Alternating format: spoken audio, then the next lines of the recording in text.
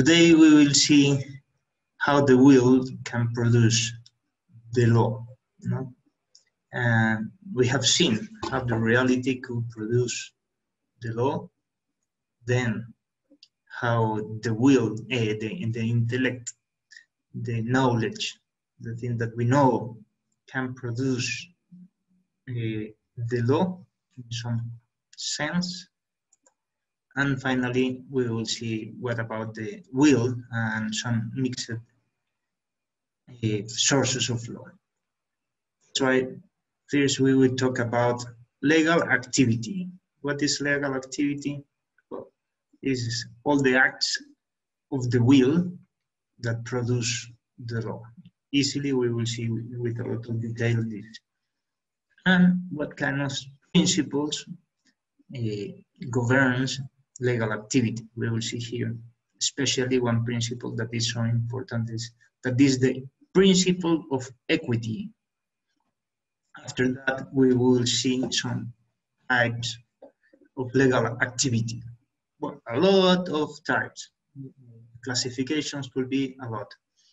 But I will be especially focused in some classifications, in some types of legal activity, 5, 6 more or less, and you have to remember that types of legal activity because after that we will play a game called Kahoot.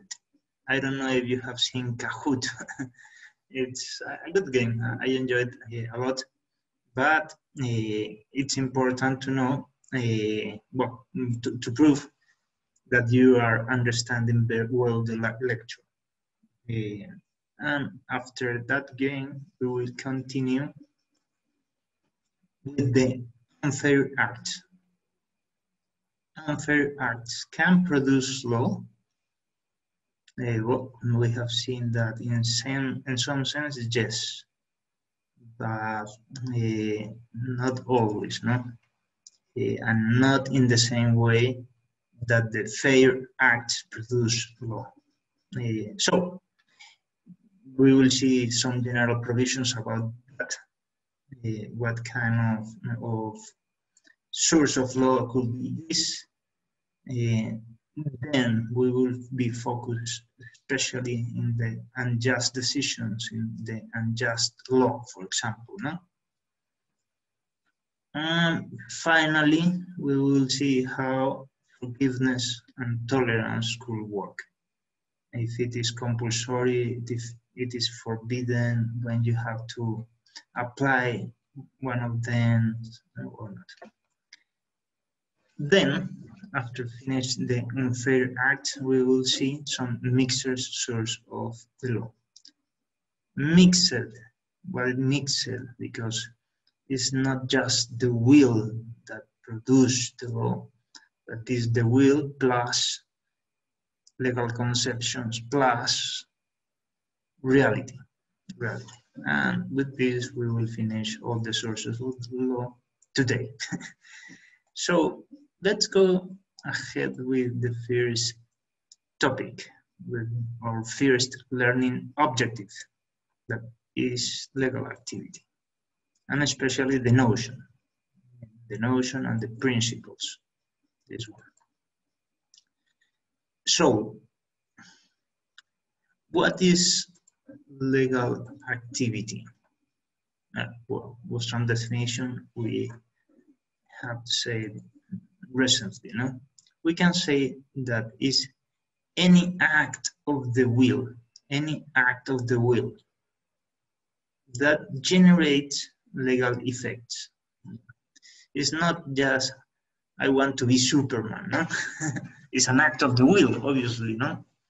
I want to be in the Halcon interspace ship because it is not possible. It is just for a background, for example.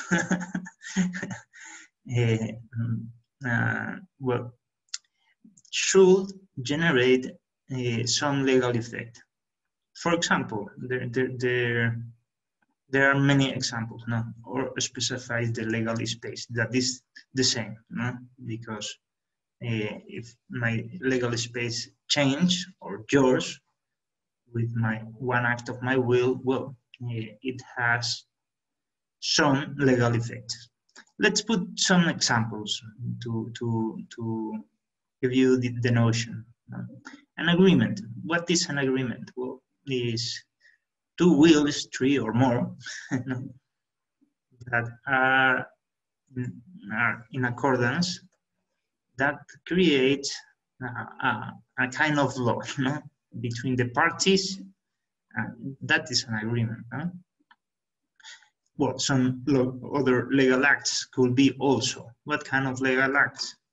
For example, when you sue a demand in the court, well, you you obviously are doing some act that is legal, that have some legal effects. So I think that is too easy. Another example, the decision that approves one law. The decisions that approves one law. Obviously, it could be the decision of the parliament, no? If the parliament votes all the people there and approves one law, well, that decision obviously produces a lot of effects, legal effects in the country in the next years. Yeah, it is clear. I think so. Legal activity also could be an omission of the will, but not all kind of omissions. For example, one omission of mine could be, well, I never brought a book. Well, probably, yes, it's an omission, but it is not compulsory. I have not that obligation, that duty. So we can say that kind of omissions not really produce any kind of legal effect. But there are another. That's why I put here consented omission. In some way, there should be the notion of the will. No? For example, sleep. No, sleep could be in two ways. No, if I sleep, obviously, well, doesn't matter. Probably, well, but if I sleep because I have an agreement and I have to work, probably it has some legal effect. No, yeah. I have to be in my work office and I'm sleeping in my bed. Well, it has a lot of consequences, no? So, because I'm not fulfilling an agreement with my employee. And finally, also unjust acts, for example, crimes. Any crime is an act of the will that produce legal effects, no? Because the policeman will begin an investigation and the judge will see if I'm guilty or not, and if so, I will be in jail, and all these kind of things are regulated by the law. So, as you can see, all of this we can call legal activities because are acts of the will that has had some legal effects. No. So, if you understand this, we can move to the next part. No? The principles of the legal activity. What kind of principles should govern the legal activity? It is very important, no? To begin first with the notions, then with the aims, values, and principles. Are all of them together, no? So, the first principle that people used to study in all faculties is the principle of hierarchy. Hierarchy is a well-known principle that you have some notice about this. And in all the schools all people used to explain the fictional hierarchy. What is the fictional? The produced hierarchy by the will, no? Is the will of the legislator or of the people or of the country that says that first should be one norm, that is the constitution. Then could be another norm. In many places could be the treaties, the international treaties. And then the laws of the country in so many places. But in the laws of the countries, we can find so many classifications of law and so many types. And there is, for example, in some countries, organic laws and ordinary laws, and then the regulation and some policies, resolutions, and so on. So, but this is just the fictional, the created by the human will hierarchy. As we have seen in the theory of the inverted pyramid, there is another level higher than the will, no? That is the level of the intellect. And probably culture and the notions that every society has is also another level, yeah, a natural level higher than the will. And finally, obviously, reality. The reality imposes us some limits. The limit the legal system. So we have talked about this so much, so I think that should be clear. Next principle, the principle of formalization. Formalization. The things that are in the reality, the being, the potencies, the objects or aims, the things that our intelligence consider that is valuable, that our intelligence consider that should be protected as goods, and propose some principles, at one point is formalized in the written law, for example, or in a custom or in the positive law. That is the legal activity, no? So legal activity should confirm, specify, and formalize the space of legal conceptions. Legal conceptions. So all the things that the society has in their mind, in his mind, well, obviously should be specified in a written law, and in this way will be easy to understand what is the law in this country that is confirmed. But when there are so many possibilities, for example, like the possibility of democracy, monarchy, anarchy, and so on, it's not just a confirmation. A confirmation is you don't have to kill the innocent. That the rule that is in all mind or intellect, well, is just a confirmation. But if you have some possibilities in your mind, the will choose one. And that's why we put confirm or specify. No? There are just two possibilities. And obviously, formalize in a legal law, a legal positive law, obviously. No? Next principle of adequacy. What it means? Well, it's more or less quite connected with the principle of formalization. That's why you will find both in the same limit in the code. So, legal activity is fair. This is about fairness. No? Is fair when it pursues human ends, values, and first principles, all the things that are in that level, that higher level of the legal system. Well, the legal activity should confirm and specify, and if not, it's unfair.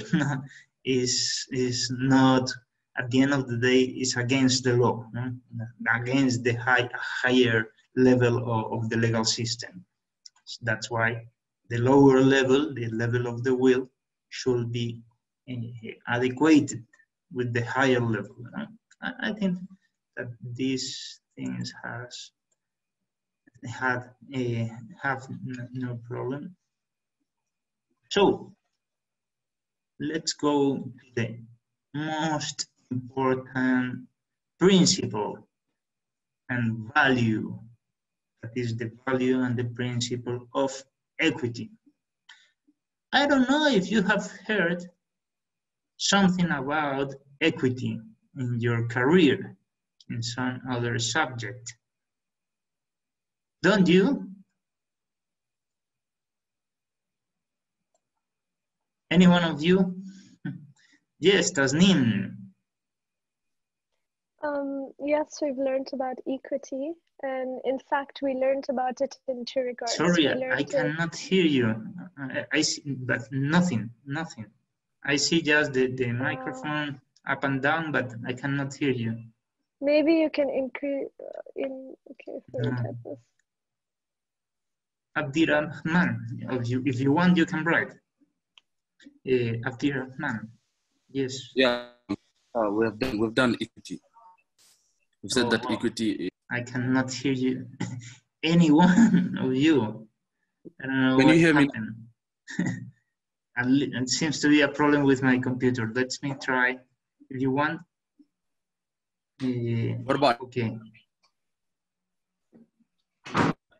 Now I think that this is solved. Sneem, once again, can you repeat me, please? So sorry. Okay, I guess I'll say what I was saying, and then I'll let Abshir go on after me.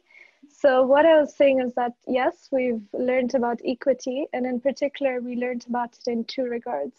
So we learned about the equity formed through English common law, through the Court of Chancery, the Chancellor, all of that. And then we also learned about equity as a form of natural justice when applicable in international law. Good, in international law. And what about the relation? Yeah, the first thing, how is involved equity with natural law or common law? Okay, so through the English common law, equity was developed as a way to soften the rigidity of that common law, to develop principles, rights, remedies, in order to help add on to the common law.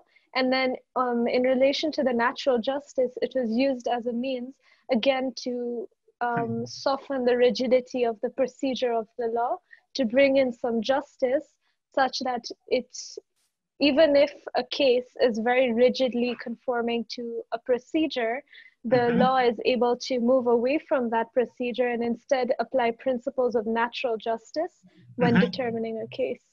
Good. And have you heard this in arbitration about equity in alternative dispute means of resolution?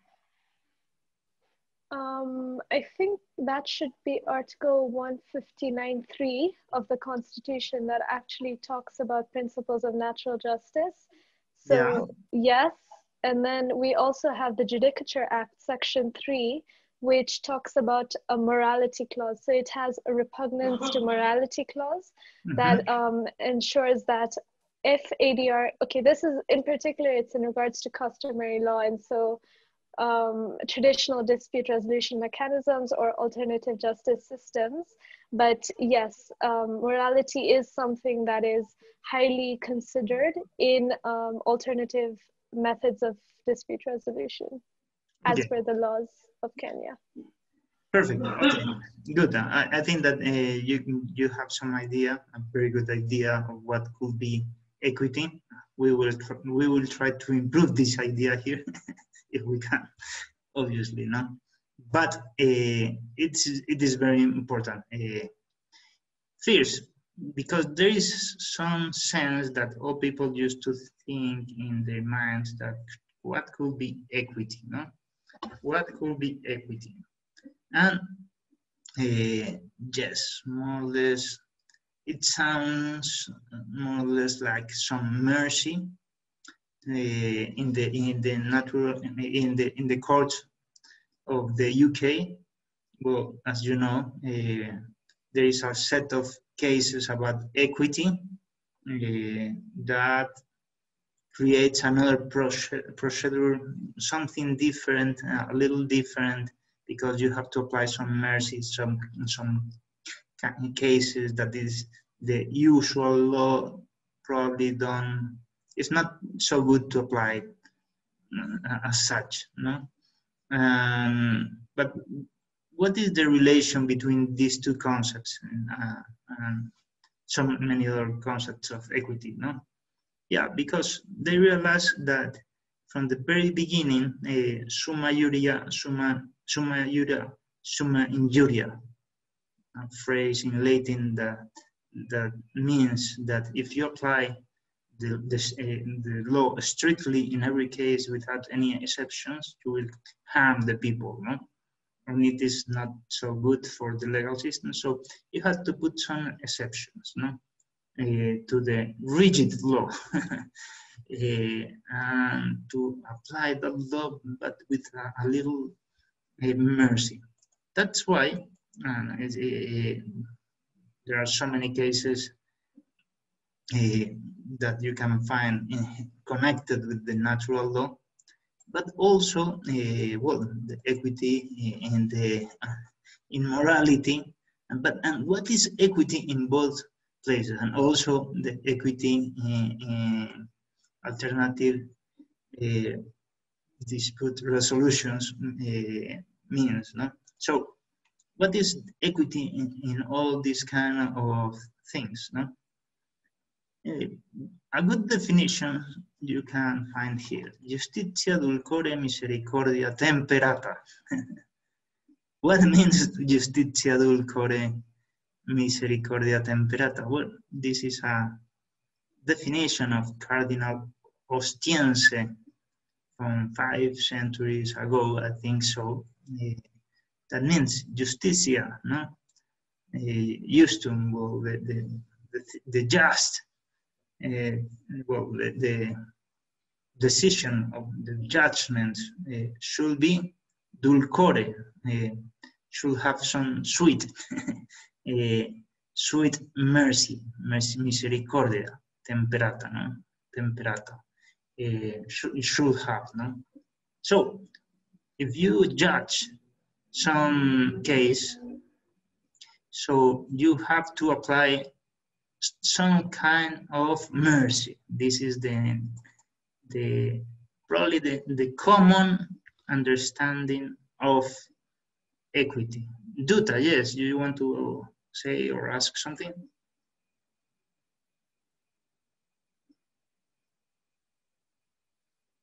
Oh, sorry. No, I think I raised my hand by mistake. Sorry. Okay, good.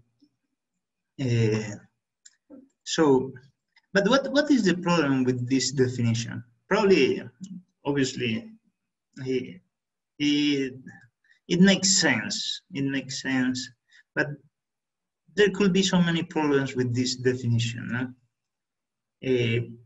Not in every legal system, because there are so different legal systems, no? And normally in the states nowadays, in the countries, you have to apply more mercy, more mercy.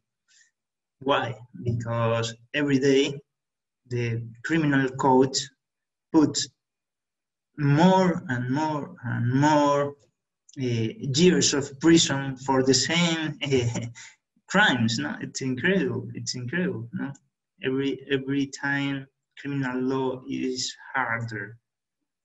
But the same doesn't happen in, for example, in the legal system of the Catholic Church. No?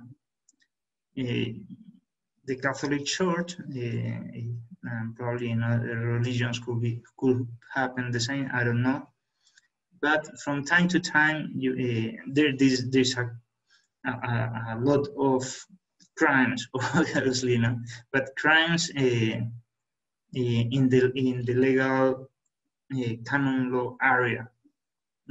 Obviously, no one is punished by the jail, but with another kind of spiritual punishment. No? And the problem there is that people used to think, well, I have to apply mercy, no? And mercy is so in the heart of this legal system, no? But applying mercy and forgetting to apply any kind of punishment, well, you also commit a not good thing, no?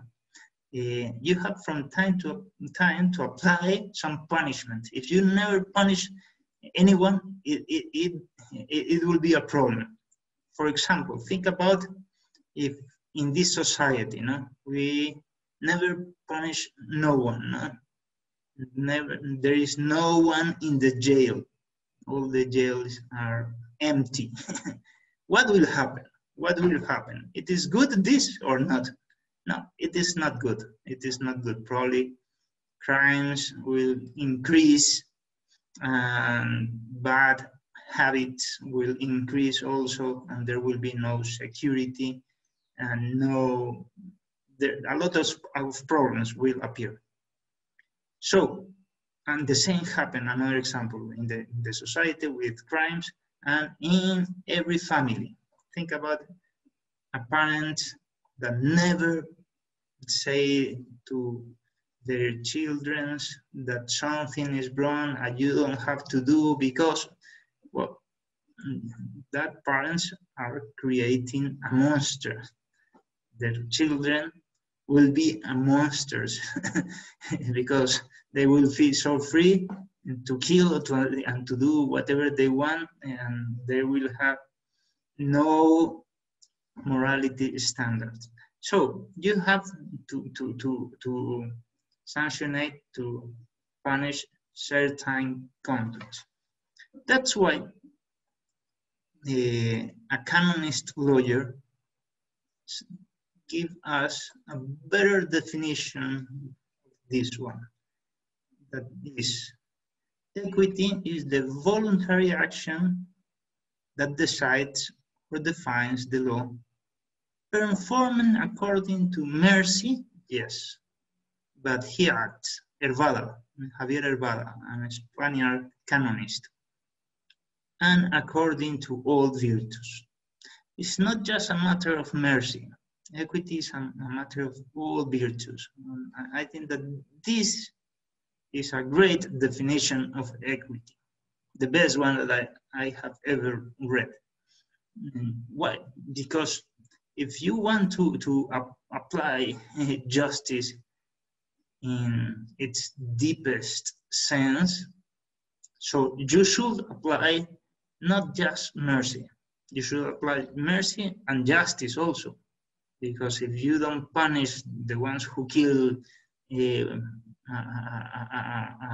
guild, for example, well, you are creating a lot of insecurity, and the parents and the family will be so sad because there is not justice in this society and so on. No? So you have to apply mercy, justice, but not just mercy and justice. You have to apply also with another virtue, punctuality. No, must be the judgment on time, not in 40 years. No, on time, very soon. No? And you have to apply respecting all the things that are all the provisions of the process, giving time to all parties to present proofs, to give the opinion, etc. So equity, the best notion is according not just for mercy, but with all virtues, no? Okay, and so we should say that equity is a big principle, a great principle that governs all legal activity, or should govern. But in the legal activity, we have two kind of cases. A cases with just one just option, or a cases with multiple options. If there are multiple options, for example, many options, a judge, think about a judge, a person who stole a wallet in the bus because he needs some money to survive, and because well, you can imagine all the picture, no? Well, the judge should decide this case, and for decide this case, he see that in the criminal code that conduct, that crime is punished with 1 to 10 years. If you apply mercy in this case, if you apply equity in the deepest notion, probably the judge will give just 1 year, not 10 years, no, because he wants to put some mercy, no? And have a lot of possibilities. And in this case, I think that could be clear, no? And let's think about another case now. And the case of the policeman that see that someone is parking in not the proper place, in a forbidden place. So he should put a fine. And the law says that this fine is, I don't know, $10 or whatever you want. No? He has not two options, just one. Put a fine of that, and if you want, you can appeal to the judge and say that, well, it was not correct. Well, in that case, equity is just to put the fine on time and so on. So I think that this is more or less the two cases to understand what could be. Okay, so Joy was raising her hand. Yes, I had a question. Okay. I had a question. When he defines equity as a voluntary action, is it the voluntary action of the legislator, or is it the voluntary action of the judge? And if it's the voluntary action of the judge, does that mean that equity as a principle is only confined to common law? Yeah. Okay. It's not, as I said, let's share it again. But it's a good question, because you have something very specific in your mind about equity. And I want to show you that equity is a broader concept that applies to every kind of legal activity. It's one of the 4 principles of the legal activity.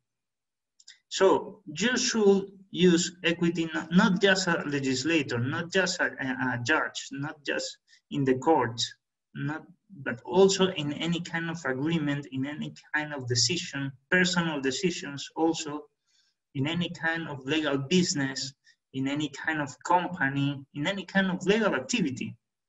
And also with the unfair things, well, you should be, if someone commits some crime, you should guide your judgment with the principle of equity.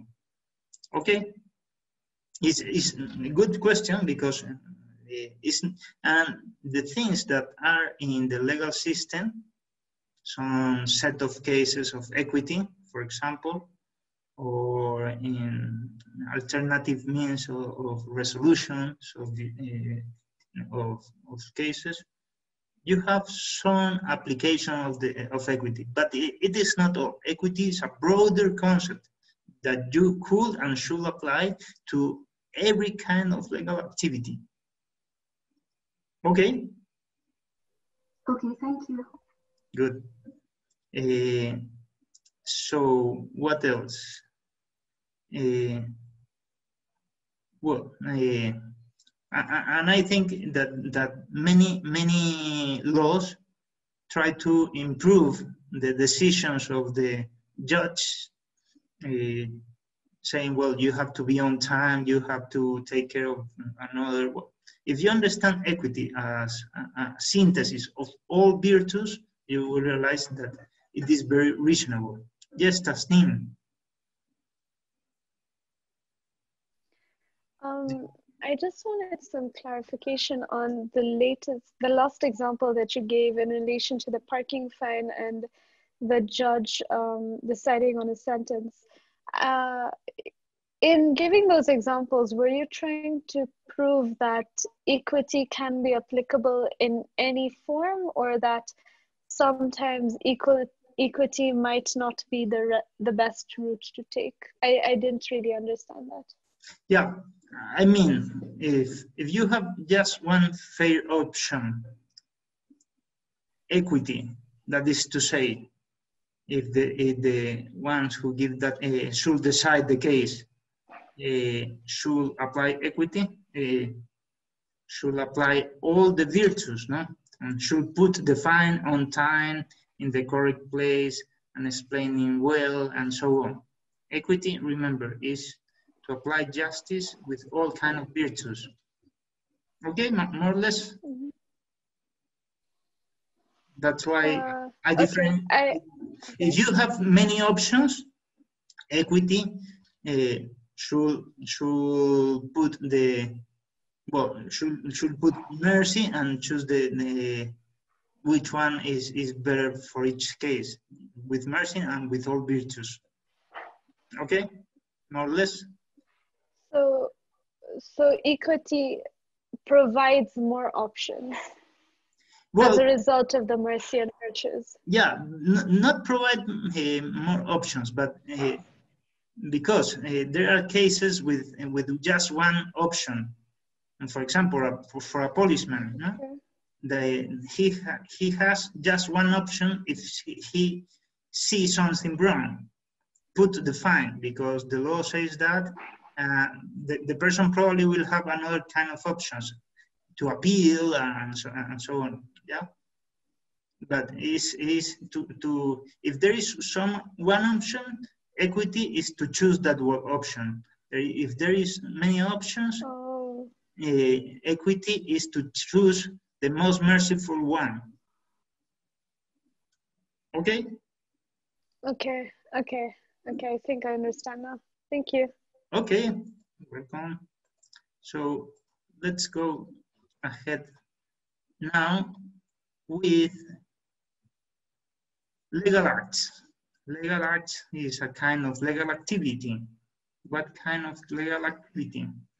Acts carried out by one or more subjects of law with a specifically legal intentions. We can compare. No? There are things that doesn't have an specifically legal intentions. For example, friendship. If you want to have friends, you never think in any kind of legal status or legal effect that will have friendship. Friendship has so many legal effects, not just one, so many. And probably if you, for example, if you have a very good friend, probably you will be not a very good witness in the trial against that friend of yourself. No? Why? Because, well, you are partially seated with that guy, probably. I don't know. In any case, legal acts always have a specific legal intention. Wants to produce some specific legal intention. That is the first idea. For example, when you buy a car, obviously you are thinking in the car. What kind of things you can do with the car will be traveling around. Well, but obviously when you give the money and you receive the car, you are doing a specifically legal transaction, and you are putting your will in this regulated transaction. Okay, this is good. Marriage, obviously, if you get married, so you have putting your will in a specific transaction, legal transaction with a specific effect. Okay, and as we have seen the lies of legal conceptions, how they begin, develop, transmit, and finish, we will see now the life of legal acts. Well, and here we will be focused especially in when these acts are valid and precarious, and how they extinguish their life. No? But for understand all these kind of things, we should know first what is a perfect life. What is a perfect life? Because if we want to know if some agreement, for example, is null and void, no? Probably we have first to understand how are the valid acts and what kind of things this act has not.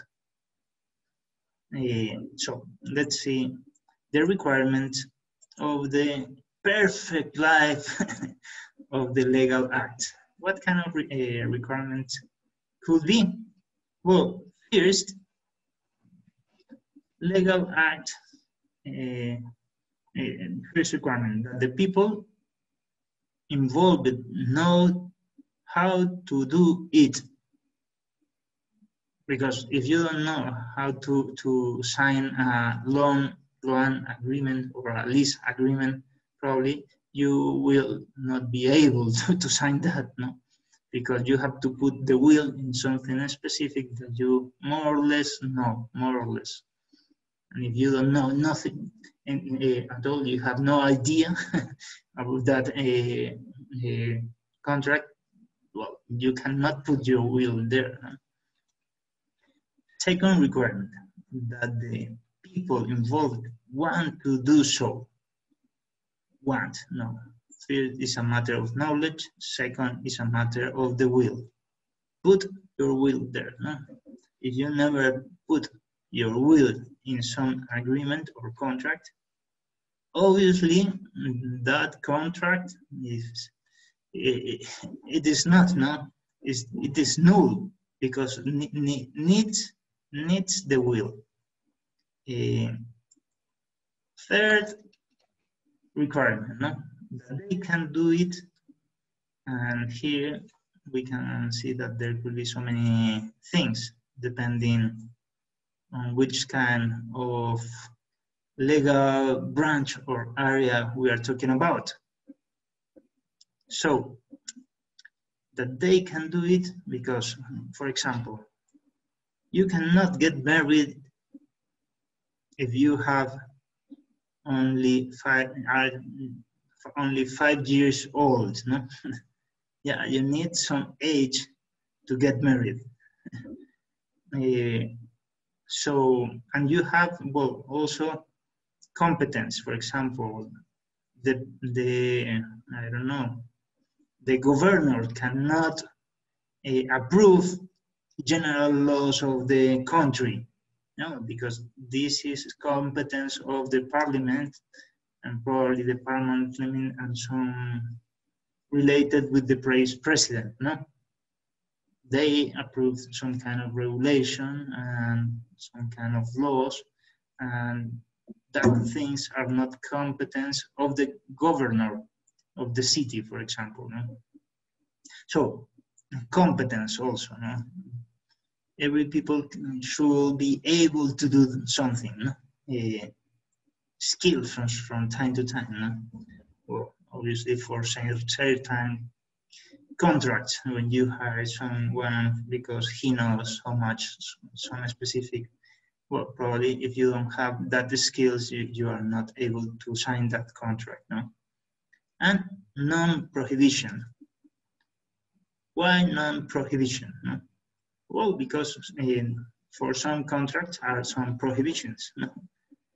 For example, if a guy killed the husband of the woman, of the wife, no, he cannot be married with that woman. There is a prohibition, no? Because it's more or less to confirm that probably if he wants, he killed the husband to get married with that woman, no? Because the law cannot confirm an evil act, no? And that's why there is a prohibition in many countries of this kind of marriage. Well, so you have the third requirement that they can do it. I don't know. I think that is more or less clear. The fourth one, that they do it well. The form. No? It's not enough to get married just and say I want to be married. And there is a form, a specific form for every person. No? You have to go there and ask, I don't know if you are Catholic, the priest, and choose one day in a specific place. But if you are not getting married in the correct place, probably will be null and void that contract, the marriage. You have to do well in the correct form, because if not, it will be a precarious contract. And finally, that it produces its own effect, efficacy, because there is nothing against them. Yes, for example, if I put a condition of selling my computer to you, you give me the money now, and I give you my computer after my lectures. No? It specifically tomorrow. But today, there is a fire in my home, and I lose my computer. I cannot give you my computer because tomorrow there will be not computer at all. No? It's just ashes. Obviously, with that conditions, the contract at the very beginning was good, was correct form. You can sell your computer. You and I know very well how to buy and sell, and so on. But it produced not all the effects. Why? Because something happened in the middle of the transaction. So these are the common requirements of every kind of legal act. Every kind of legal act. And it will help you so much for understand why, for example, a treaty could be null, a contract could be null, a will, a decision, and so many things. Any kind of activity, or if it could have some problems. So we can distinguish with these requirements many types of legal life. First, the validity. The validity is It's so easy. What are the valid contracts? The valid contracts are those contracts that fulfill the requirements 1, 2, 3, 4. This is a valid contract. Probably could a valid contract from time to time doesn't produce all the effects that are foreseen in the contract. No? The final is a matter of efficacy. It's not a matter of validity. Another, well, this is the first type of right. The second type of right, non-existent. Non-existent. There are agreements that never exist. And it is very interesting. I will explain why. No? Then the precarious contracts or the precarious acts that could be declared null and void, because this kind of legal act has some problems. Problem of the will, of the knowledge, of the form, or of the competence, or skills, capacity, and so on. No? And finally, the effectiveness of the legal act and how it could be extinguished. I don't know if you have any question about the requirements, because I will explain a little more, but now with the code about the life, a little more, just a little more, because today we have so many things to see. No? Perfect. I will share now you the code to see the same. No? Here we have the same, no? The legal acts life. And in the legal acts alive, you have the 5 requirements that I showed you. And the kind of life that could have every legal act. The validity, as I said, only requires 4 things. Which 4 things? The same 4 things that are at the beginning of the perfect legal life, no? The knowledge, the consent, the will, the form, the competence, but not efficacy. Efficacy is quite different. Validity and efficacy are 2 different notions. About efficacy, we will see something. No? Then there are a chapter of non-existent legal acts and a precarity. 2 different things. And it's very good to know what could be the difference. Have you seen this in another subject or no? I don't know.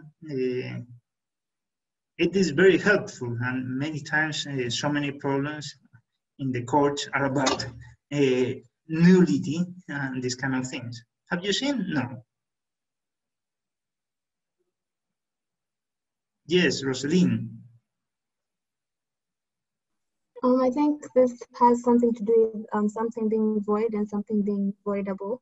So void, I think, would be the non-existent legal act. And the voidable one would be the one that's precarious. You can do something to make it valid. Okay, well, here you have more or less the theory. I will explain some key concepts. But don't you know which is the difference, the non-existent legal act between the others, null or etc. Tasnim, yes.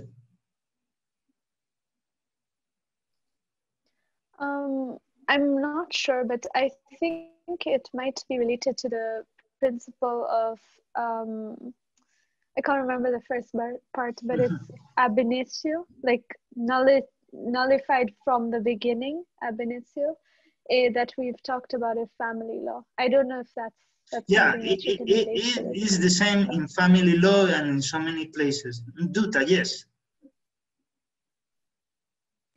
I think null acts are the ones which are non-existent, so they can never be valid. But for precarious acts, they can be validated. Yeah, well, it is very important to know because in so many places and countries, there is a distinction, not in all, this is the problem, but it's very good to know the difference, no? I will explain you the difference with a crazy example, no? What happened if you ask me my identification, no? My one card who show who am I, no? And I show you a card with the picture of Mickey Mouse and the name of Mickey Mouse, and seems to be the usual identification of every citizen here in Kenya, huh? But with the picture of Mickey Mouse and with the name. You will believe in me or not? No one. Why? Because the professor is so crazy, no? He's in the space. So I don't believe in the professor. Yes, and you will be right in that appreciation. Yeah, because it is not possible. It doesn't seem that there is not a legal appearance of this identification. Well, and it is good because to know, because if you don't have the appearance, if the act never seems more or less legal, you don't have to go to the court and ask to the judge to declare that that identification or that contract or that legal act is null and void. It's evident that it's null and void. This is the interesting thing. You could go faster and never apply this because it seems not true. Yeah, that is the importance of this. So, non-legal existence. The key words to understand here is the elements of the essence of the legal act. This, no? If the legal act lacks of one or more elements of the essence of that legal act, so we could say this is a non-existent act, legal act. No? For example, if you see two guys that wants to get married, no? But both have 5 years, just 5 years old they are, no? So you will see, well, this is not a marriage. It is, and you don't have to go to the courts to declare that in a judgment that it is null and void, because it's so obvious. It's so obvious. So this is the very interesting thing. And so you have to check if the essential elements of each contract, of each demand or each agreement or each legal act exist. So, and then you will realize if there are all the elements, you can see that probably could have another kind of problem. Nullity, for example, nullity. No? When could be nullity? Well, when it's against the law, when there is a defect of the consent, because there is some error, is created without sufficient capacity. There are many causes. You will read. I think that this part will help you to understand better some other parts of the career, no? Because you can apply all these concepts in so many parts of the career. And here you have the thing that you told me, no? Some null acts has effects ex tunc and others ex nunc. Well, you will see, no? Or an absolute nullity when it's against nature and against reality. How the simulate acts works and how they can be validated. Well, this is the precarity. And about the efficacy, we can talk about so many things. You will read a synthesis here. Normally, for example, if you sign a sale agreement, if I give you my computer and I receive the money, it's done.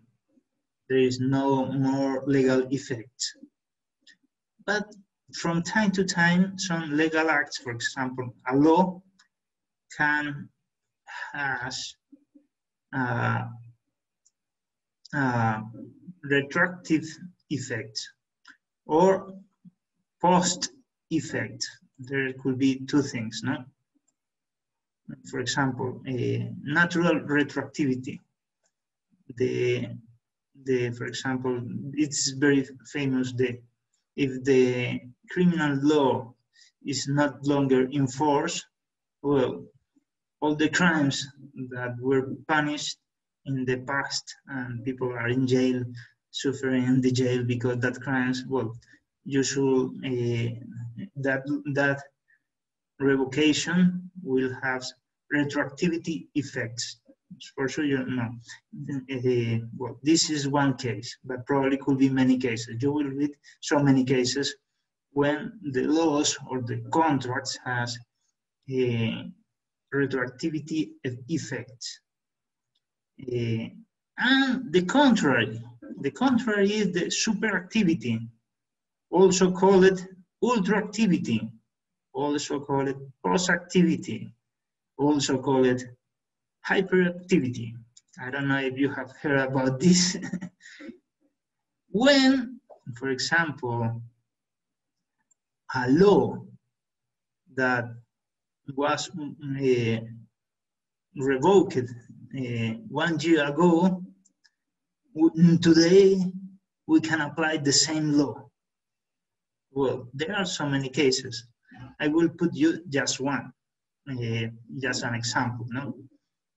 For example, if a big company of energy signed a contract with the state 2 years ago, and 1 year ago, the state changed all the rules, changed the energy law of Kenya. Well, probably in so many contracts, there is a clause that includes all the laws of the country of that time in the contract. And that's why even if the law of the country changed, even if that happened, the laws will continually, permanently will be applied after that, because in the contract you incorporated, you're incorporating all the laws of the countries at that time. So this is one case of legal superactivity. You will read so many cases, and so many other cases, no? You will see. This part, if you want more information, well, you can ask me, but I think that is easy and is very good for your formation to know about how these kind of things could work. No? So let's go ahead with the next topic. That is the types of legal activity. This one. Remember, here we will do the Kahoot in a few minutes after explaining you the main difference of each kind of legal activities. We begin the classification with a phrase of Ulpian. Time ago, many centuries ago, Ulpian brought this jurisprudence is the awareness of divine and human affairs, the science of what is just and what is unjust. It is very, very interesting because it's not just a matter of what is just. It's just also a matter of what is unjust. This is jurisprudence. And that's why we are studying now, not just the just thing, but also the unfair, unjust. No? So, classifications of legal activity could be a lot. Let's give some criteria to do that. First, according to the object of the will, there could be actions and omissions, no? A positive will or a negative will, do or not to do. It's so easy it is. I think that it has no problem. But also could be acts wanting, desiring, deciding, choosing, possessing, moving, or the opposite, no? The positive and the negative also here. No? Well, I think that it is clear. No? You can decide, and that decision has a lot of legal effects. No? If you decide, for example, to sign a will, no? Or if you choose one car or not another to buy, or if you possess some land, and so on. No? All these acts of the will have a lot of legal effect. Let's go to a second criteria. According to the obligation to act. It is so easy also, no? It can be do, compulsory, or not, optional. No? You shall obey the law. No? You never can kill the innocent. No? This is compulsory. But on the other hand, you have a lot of possibilities, for example, in private law especially, no? You can do something, but not another thing, etc. Georgina, yes, do you want to ask something or say something? I have a question. Yes. When you discuss according to the object of the will, could you give an example? Yeah, I gave some examples, not just one. An action and a omission, I think that is clear, or not? Or do you want an example of an omission? Yeah. Okay, I gave you one. For example, if you are in the middle of the day and you are a worker and you are sleeping, in that case, you have to work. Here is work. You have to work, no? So that omissions have some legal effects, and that's why it's a legal activity, not a good one. Yeah. Okay. An act of deciding, no? Deciding to write a will, to give your properties to your successors, or to choose one car, to buy one car specific, or to possess the land, no? Or to move yourself to another city or to another country with a different laws. It will change your legal space, and that decision of moving yourself to live in another country will have a lot of legal effects. No? And also wanting, no? To want, I don't know, well, some expectations. If you want, for example, to win the lottery and you buy a ticket and so on. No? It is not, it's just to show you more or less how it works. No? In any case, if you want some more examples, I can give you more, but I think that all of them are okay. No?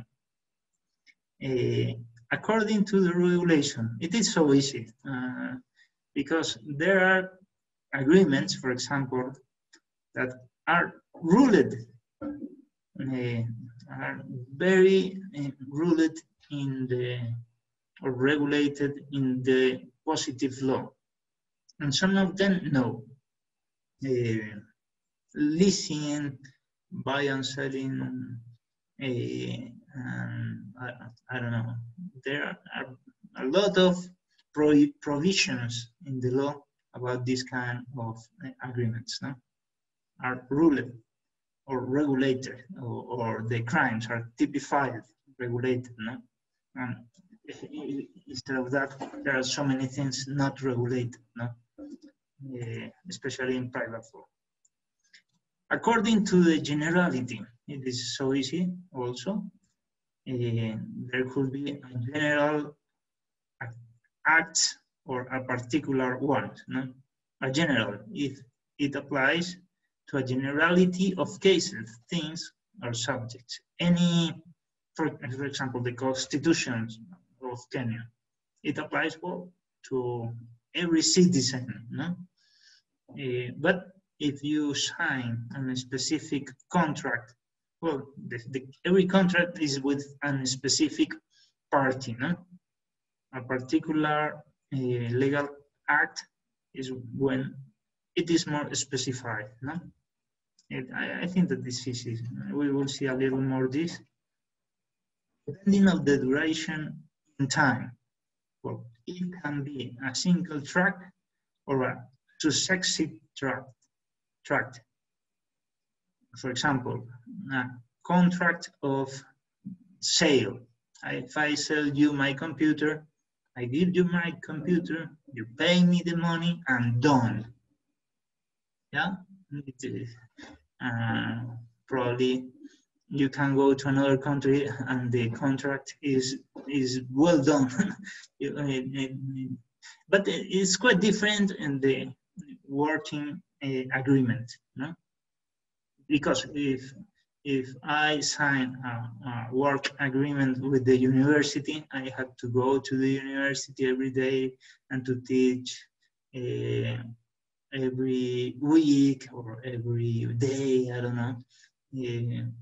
So the second one is the legal act of a successive tract, because that transaction is a long duration transaction.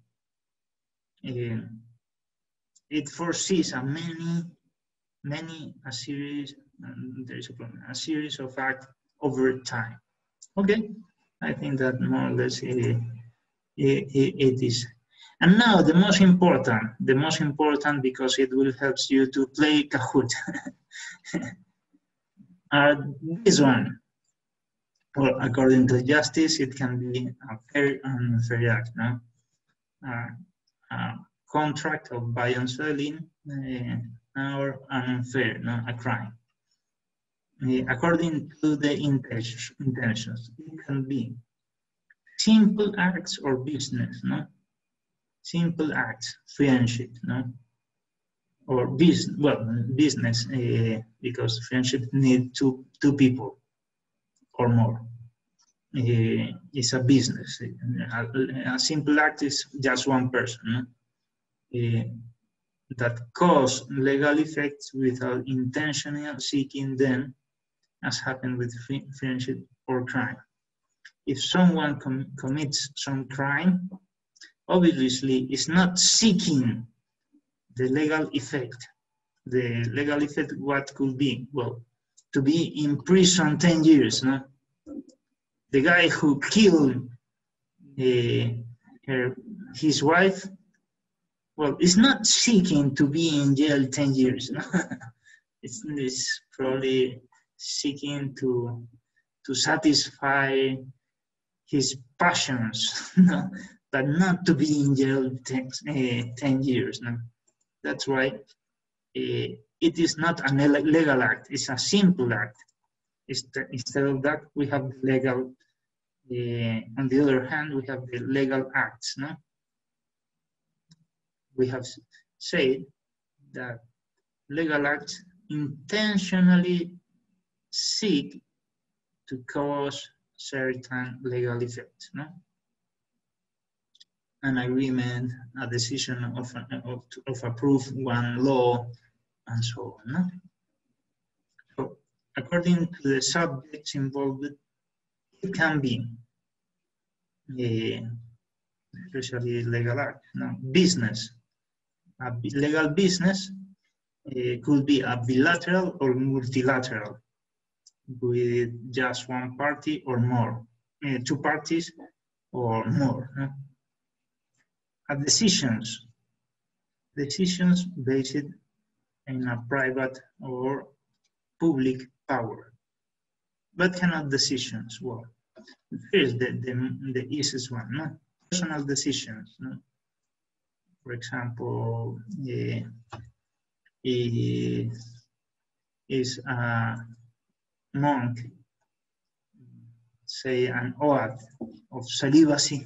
Well, it's a personal decision with a lot of legal effects, also in so many laws. No, it is self-binding, no, personal decision, but also could be with a public power. What means a public power? We have seen some lectures ago that if you have a public power, you can modify or specify the legal space of others. You can do something that creates new rights or new duties in anyone that is not you. Well, that is a jurisdictional decision. It's not a personal decision, but it's a jurisdictional decision. That you have some power to change the legal space of the others. No? And could be that jurisdictional decision general or singular or specific also. No? It's called, no? The general, to a generality of people, bind the generality of the government, for example. The parliament who enacts one statute law, well, is using that kind of public power to put a general jurisdictional decision. On the other hand, if the government, for example, approve one request of you that you saw time ago asking the recognition of of some property, and the government recognizes you that property, well, it's not a general jurisdictional decision because it's not for all the citizens of Kenya. It's just for you. You are a specific guy, and a specific subject who are bound with that decision of the government. I don't know if you have any question here. I will put some other examples now, but if you have any question here. So let's put the first example. This guy is writing a contract. He's writing obviously a draft. What do you think? This, you can also put here in the chat the answer, because I will ask many things. What do you think? this act of the will of writing a draft of the contract, what it is? A simple act, a legal act, a business, legal business, personal decision, general jurisdictional decision, or what? Yes, Joy. I think it's a legal act because by writing, he has the intention of creating a legal relationship with the person who he is contracting with. Yeah. Yeah, well, I will say that it's not a legal act because probably it's a simple act. It's called the preparatorious act in some places, no? The things that you do in order to someday have something that binds you. But the draft is just a draft. Yeah, it doesn't bind you, doesn't bind the parties, because should be signed by two parties, a contract. This is just a draft, okay? That's why it's a tricky question, absolutely a tricky question, but it's just to show you how it works. No? Let's go with another. A promise between two friends. I promise to, I don't know, to be loyal till the end of their life. What could be? Yes, well, Duta, yes. I think this one is a simple act as well. Well, another option. Georgina. I'd say it's a personal decision. I don't know. A personal decision. Well, seems to be loyalty is so general, no? It's not, but it's not a simple act. Remember, if there are two or more people, what is this?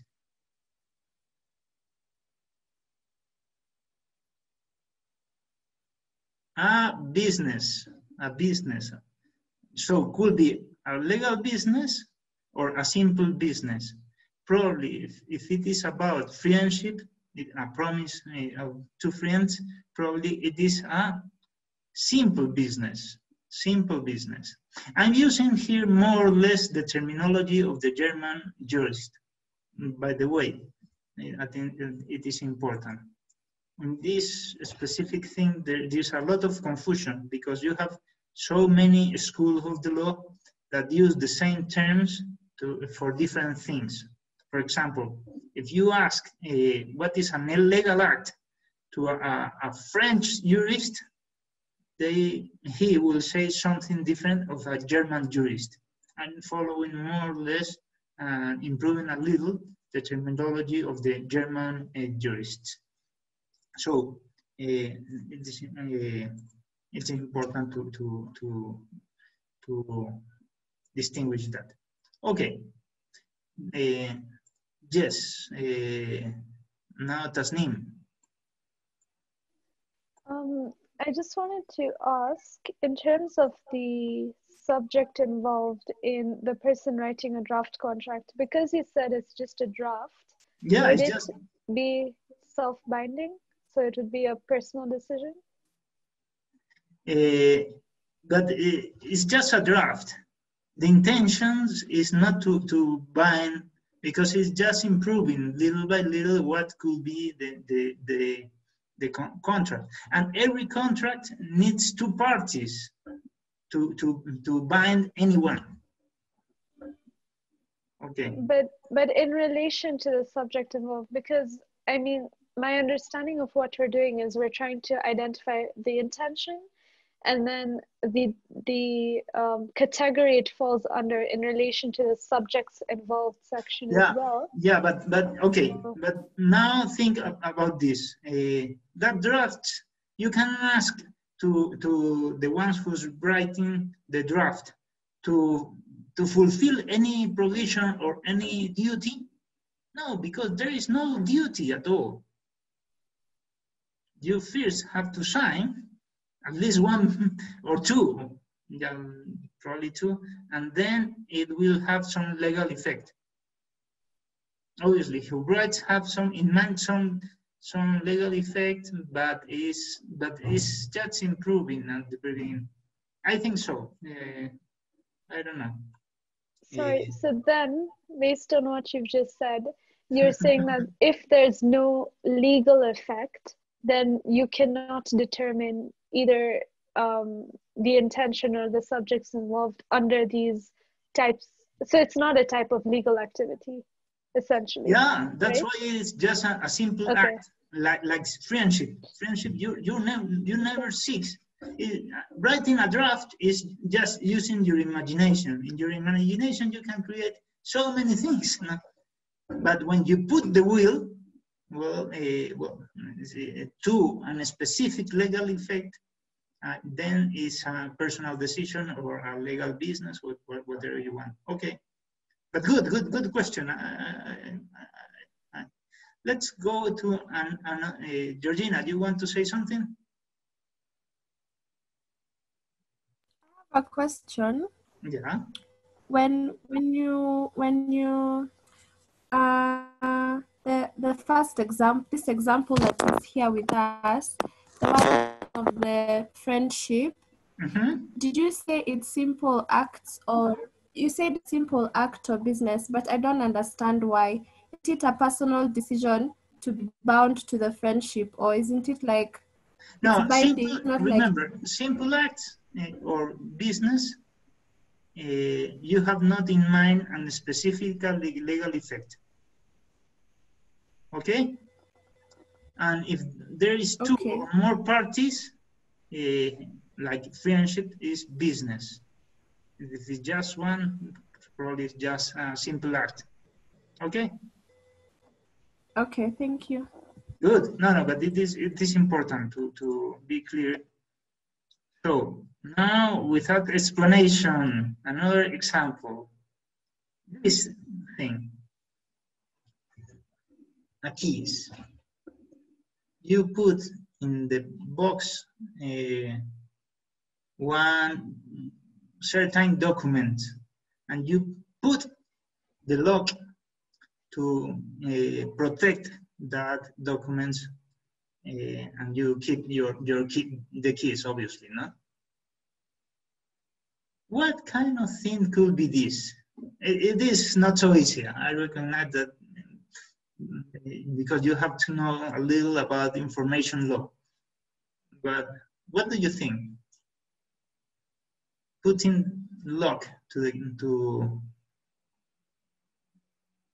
some document, locking that document.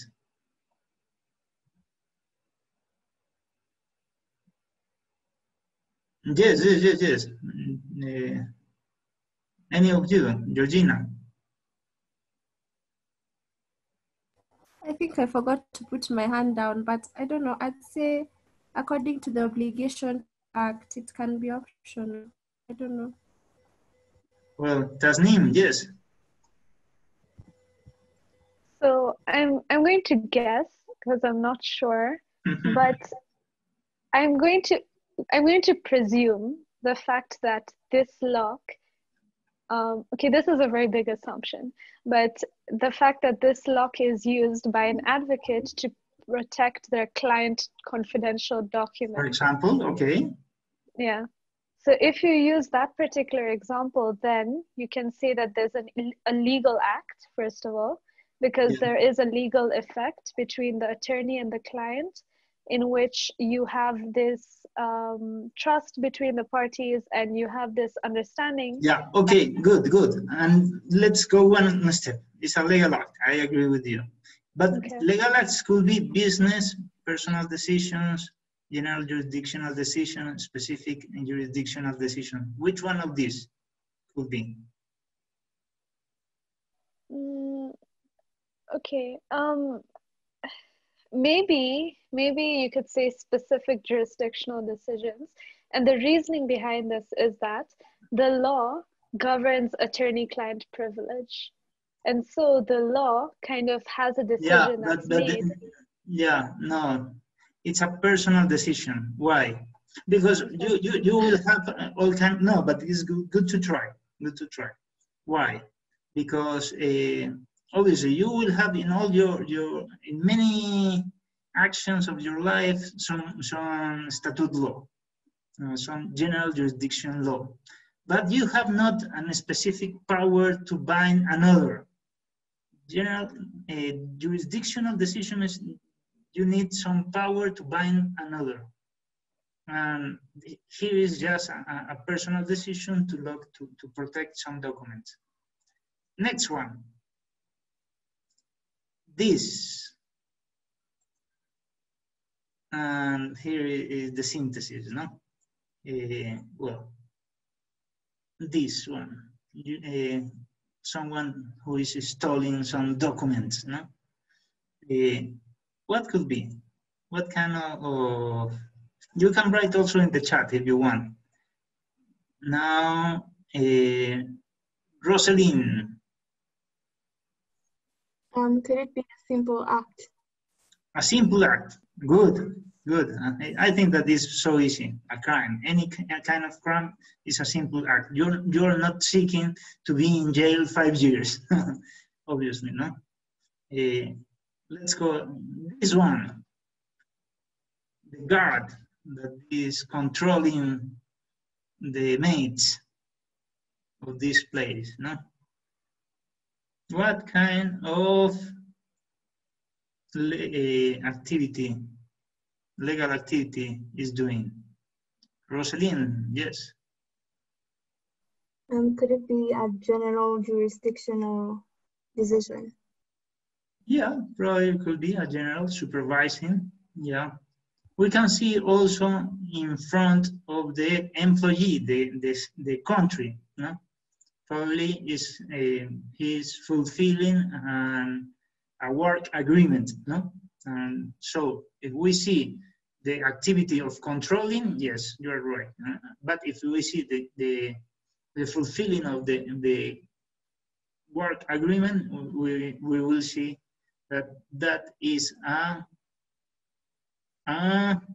legal business because it's between two parties with some legal effects. But good, good. This, 2 Boy Scouts giving their oath of doing every day a good action, a good Boy Scouts. What kind of legal activity could be this?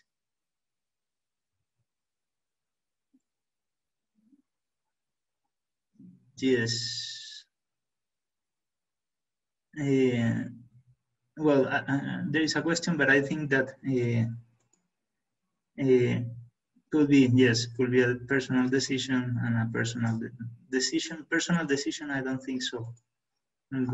About the last slide.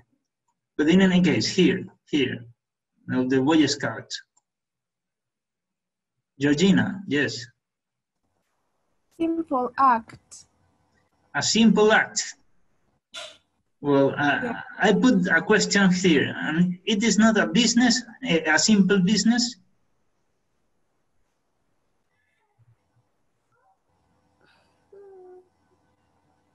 What do you think? Peace.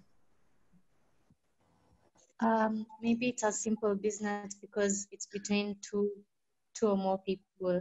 So it's between the 2 boys and maybe whoever is guiding them in the scouting interaction. Yeah, I think, yeah, probably could be if they are giving their oath to someone, no? But you can also say the oath alone. That's why I'm more with Georgina. Well, in any case, it's just an example.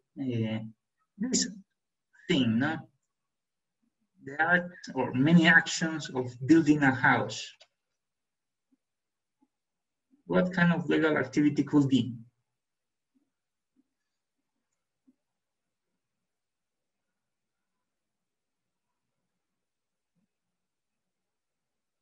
No one of you wants to try?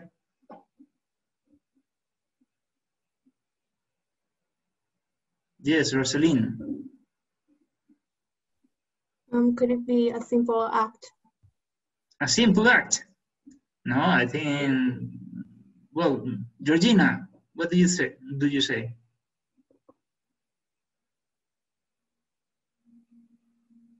Or Duta? No, well, Georgina. Okay, I was going to say the same thing as Rosin, but it's not right. So. Duta, yes. I think it's a legal business. Yeah, why? Okay, I just ruled out all the rest. So it can't be a simple act. And it's not a personal decision. And then I don't think fiction either. So yeah, I just eliminated all the rest. When you're building a house, there is a lot of things that you do. Buying cement, buying bricks, putting bricks, hiring someone, and you are building some house probably for selling. And there is a lot of business, no? A lot of business, not one. And if you put a brick, it's because you are hired by the engineer to put that brick. So I think that is a legal business. You know where it is? It is London. And specifically, it is the Parliament of London, where so many laws are approved. The approval of that laws, what kind of legal activity could be? Yes, Georgina. Okay, I'm trying. I think it's general jurisdictional. It's either specific or general. Okay, one of those two. Okay, Peace, what do you say?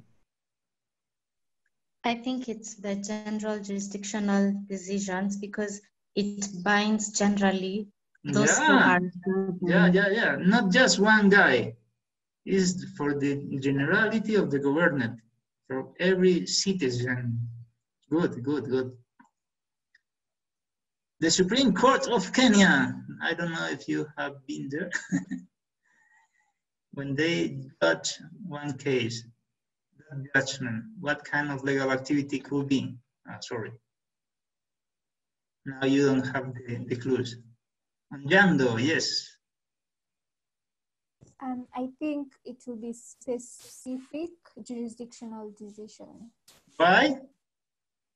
Because when they're making a decision, it's only a decision to one specific subject. Good. And this is signing a law or a contract. I think that we have answered. And this is a contract. This is a law, and this is a contract. Well, it's the same. We have the same answer. So, now it's time to go to Kahoot. So, congratulations for all of you that you have 1 point. We continue now with the second part of the lecture that is about unfair acts, unfair things. What should we do with that kind of unfair things? For sure you will remember, well, I don't know if you have seen this film. There is 2 films about this flag. Very famous photography that gained the Pulitzer Award in time ago, in the Second World War. No? Was took that picture in 1945, where the militaries of the U.S. Navy of the United States conquered this place, this island, no? And Clint Eastwood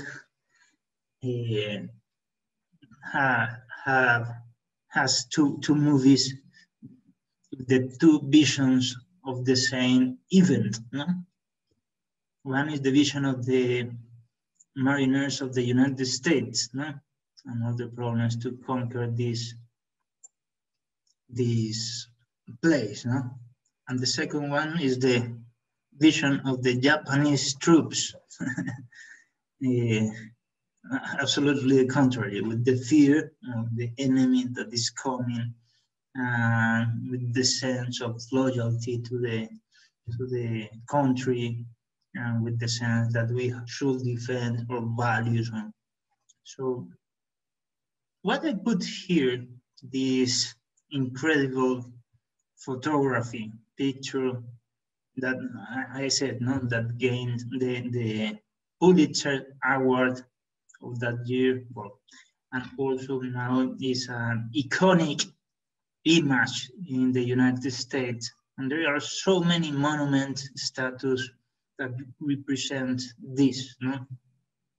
This more or less for them is the conquer of liberty, no? Of freedom, because the Japanese attacked the United States, and they, in the vision of the United States, they are defending, and in the vision of the Japanese troops, they were defending their properties. No? Well, it is because not always it's so easy to see who is the enemy, who is the bad guy, who is the ones who have to change. No? In so many events of our life, we can see that we have two visions, no? And we have to hear both parties to understand which could be the good one. No? More or less, is to show you that the word unfair is not always a clear understanding. No? Unfair actions could be unfair for some people and fair for other people. And it's not so clear.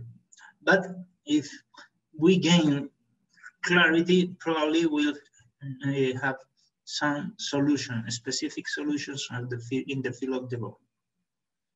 So what we should do with unfair actions? Well, I don't know, but what do you think about it?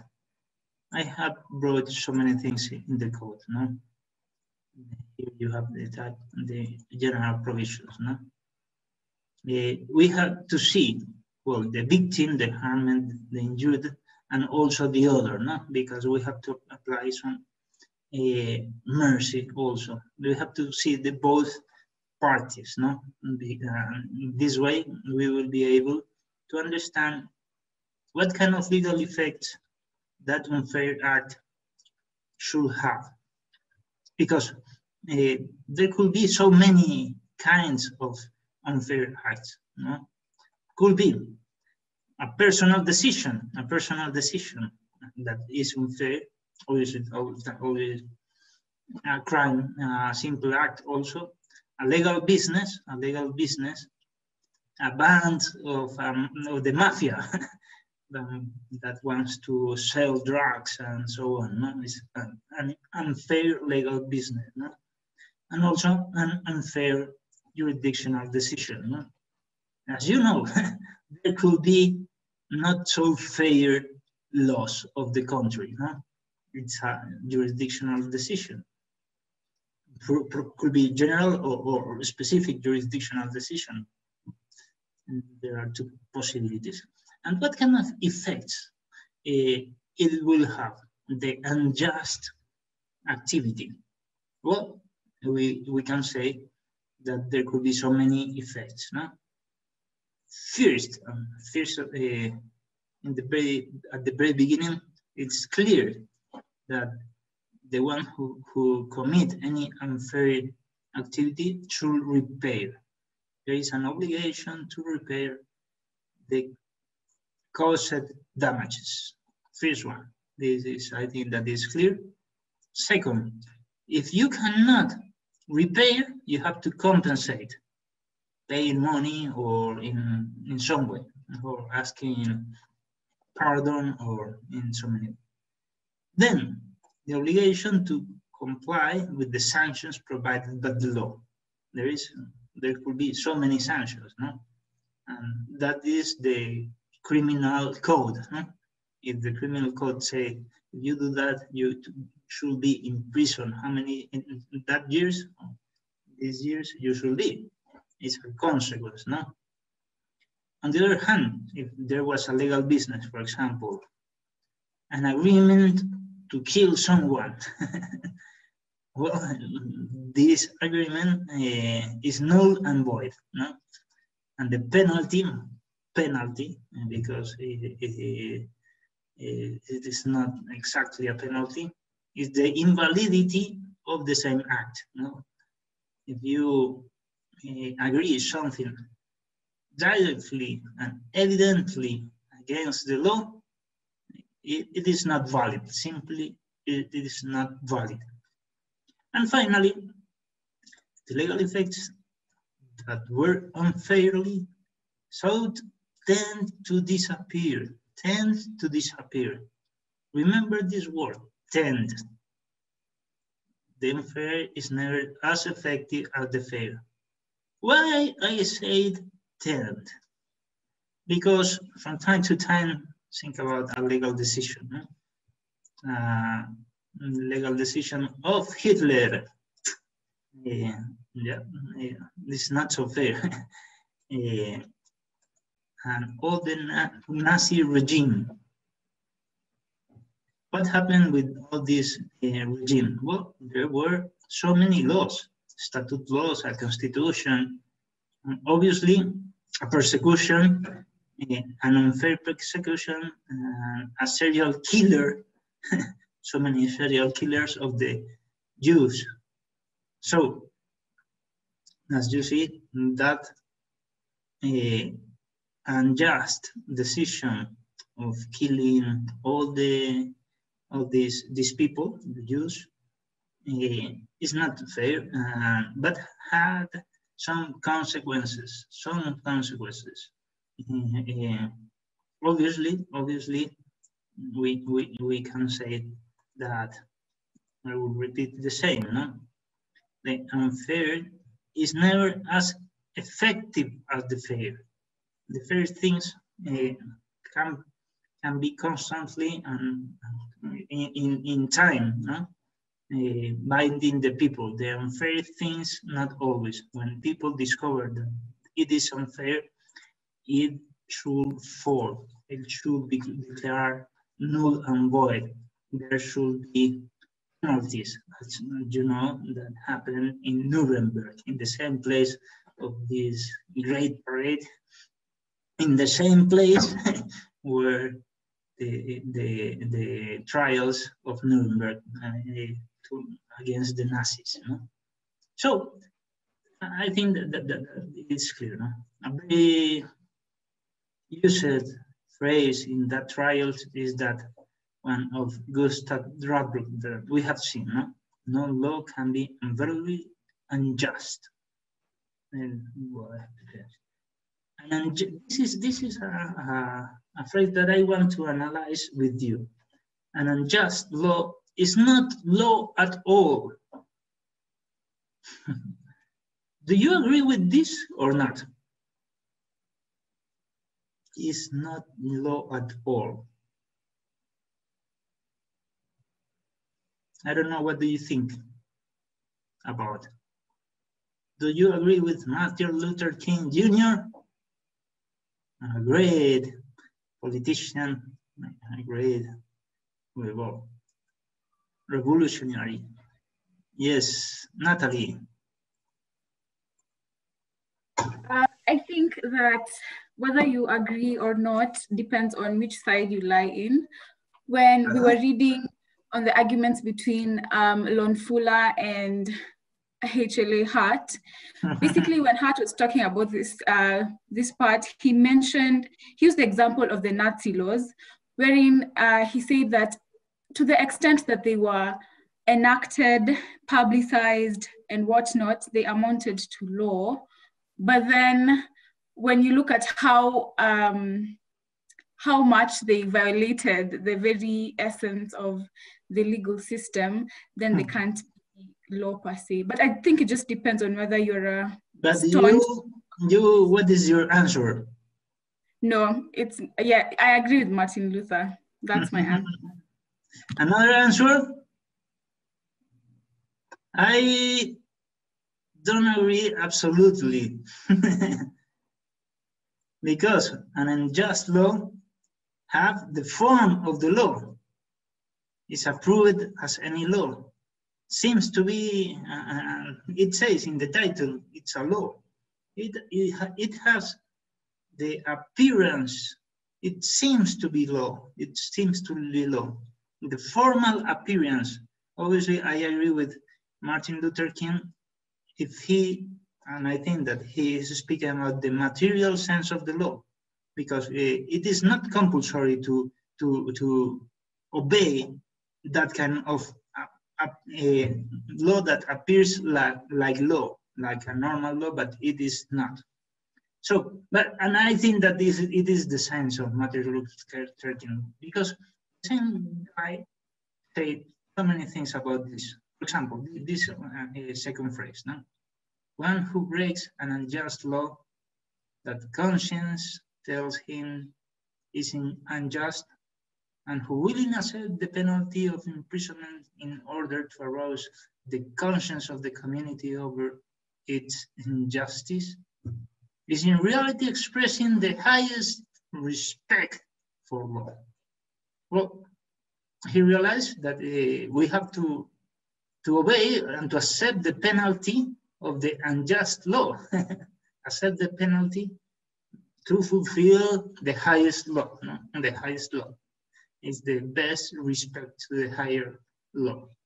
So, as you see, he's using two meanings of the law, no? Two meanings, but we can say that in the material sense, in the deepest sense, an unjust law is not law at all, because it's not binding you seriously. It is not reasonable. That the law, there is a second meaning of a formal law that has the form and the appearance of the law. It is more or less, I think so.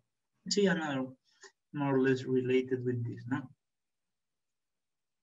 It says, oh, sorry. One has moral responsibility to disobey just laws. He is a little different, the argument, because he's talking now about morality, not about the law, the legal system. He is a different argument. So, what we can say about these kind of things?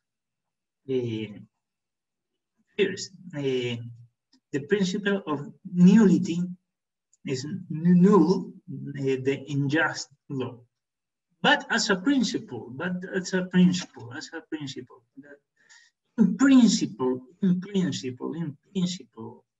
the fulfillment of the unjust norm cannot be required because it is not reasonable. No? As I told you in the comparison of the two films, well, not always it's so easy to see if one law is just and unjust, because that's why we put just a principle. In principle, in general, unjust norm cannot be required to be fulfilled. No? Seriously, unjust norms are never effective. This is different. This is different. And nowadays, you can find this clause in every human rights declaration. A seriously unjust norms are never effective, nor can be required because it is evident natural nullity.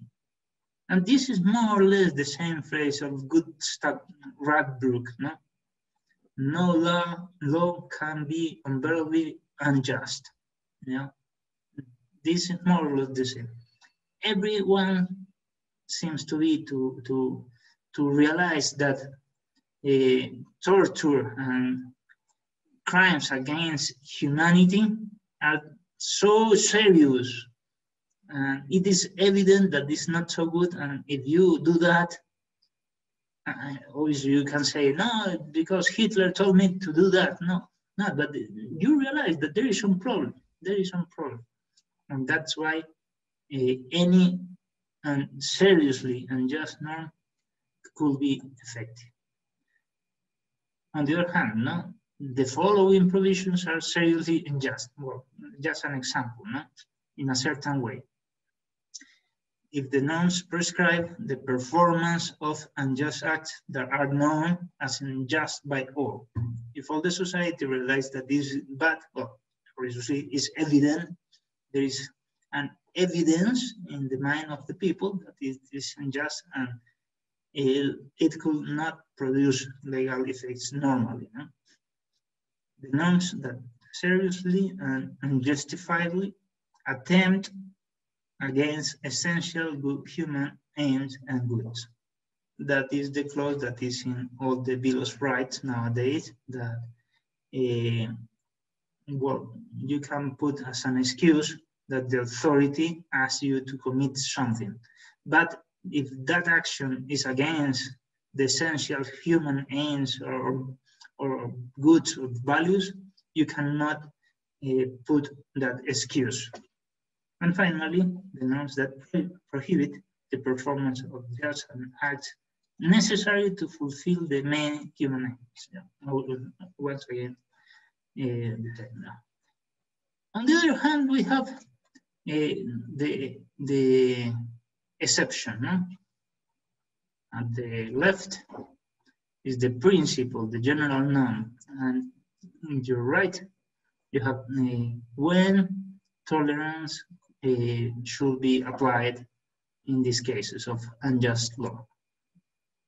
As an exception, the provisional effectiveness and slightly unfair rules will be tolerated as long as there is no more unjust formal solution.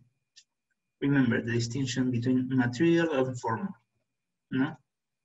Tolerance of unjust law must meet all the requirements of the just tolerance. We will see in a few minutes what could be a just tolerance. And here is the distinction that I told you. No? The material injustice, I have to correct this, and formal justice. No? I want to talk now about forgiveness and tolerance, and the requirements of tolerance. I don't know if you know where it is. It's the Western Wall. The Western Wall of the Holy City, Jerusalem, of the antique Holy City, where all the Jews, well, many religions used to go here, and it remembers, well, so many battles, and it's a sad story because it's the only thing that remains now from the old Jerusalem that was destroyed. No? So many people used to cry there, no? Remembering the great days of liberty of Israel, no? Well, and so many things. There's a lot of stories in this place, also for Muslims and for other religions. Well, in any case,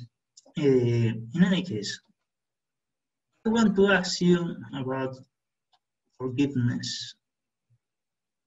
Should we forgive those who trespass against us? This is my question for you. It's compulsory to forgive in the law. I mean, in the law, in the legal system. Should we forgive those who trespass against us? A compulsory norm. What do you think about it? Remember the prayer, Our Father, forgive us those who trespass against us, as we forgive those who trespass against us. Tasnim, yes. Okay, so I'll start by saying that I don't think that there is an obligation to forgive. It's a personal decision that one makes. And just to refer to the law, we recently learned about this case. Well, we knew about it, but recently learned about it. It's called R versus Muhammad Abdo. So I'm just relating forgiveness to the law. And in this case, this person had killed a certain individual, and he was brought to a court of law to be tried as a murderer. Well, to be tried rather, under the offense of murder. And in fact, the person's family that he had killed ended up forgiving him. And they had this customary ritual that led to this forgiveness. So eventually the issue came about in which there was a consideration as to whether the criminal case should continue now that the victim's family has forgiven him, because thereafter no witnesses actually came to court. They refused to come to court to help in continuing the trial. Okay, so more or less you say not legally, but morally could be depends also by the religion of every people. Yeah, but it can also be related to the law if people choose to. Okay, obviously forgiveness has a lot of consequences in the field of the law. Yes. Georgina. Sorry, mine was similar to Taz. From a totally moral point of view, not legal, just morally, you forgive. Yeah. Okay. I agree. But why? This is very interesting question. Why the legal answer is different from the moral answer and probably for the religious answer? It depends, obviously, which kind of religion, no? But well, because the law see not just the heart of the people, and principles see the relation with another people, no? The external relation and the things that you need for society. We will repeat here all the speech about mercy, about equity that we had at the very beginning of this same lecture. Yeah, you cannot say, well, I will forgive every crime. There will be no one in prison because we are good guys. No, one thing that is that you should forgive in your heart all the crimes, and this probably could be a moral behavior. And another thing is that you have to put order in your city. What happens if you forgive all the crimes? If you just put mercy without justice? So there will be a lot of problems in that city, no? Insecurity, increasing of crimes, increasing of so many bad things. So it is not good for the society, nor for the criminals, nor for the victims, obviously. Let's say that there is no law in that country. So the answer is quite different in the field of the law, morality, and religion. In the field of the law, we can say the same, that forgiveness has some consequences. If the victim forgive the crime, probably could be some more consequences in the field of the law. No? Is the remission of the merited penalty, the offense received, or any pending debt or obligation, or which could be forgiveness of any kind of debt. It is an exceptional liberality. It's optional in the field of the law, no? Made by the victim or the creditor, which must be interpreted restrictively as every exception Every exception deserves a restrictive interpretation, no? As we have seen in the last lecture. And now, two concepts, amnesty and clemency. I don't know if you have heard about this, probably it's in your constitution. Amnesty, what is the difference here? Both is a kind of forgiveness, a kind of remission of the merited penalty. But the difference is the time, when the forgiveness is applied. Amnesty is a voluntary abolition of crimes made by the authority which extinguished, and here is the important part, the judicial process. Extinguish the judicial process and the responsibility, obviously, that could appear in that process. No? And clemency is the grace that grants the authority to remit totally or partially the penalty or to commute it for a more benign one. So clemency, you need a judgment.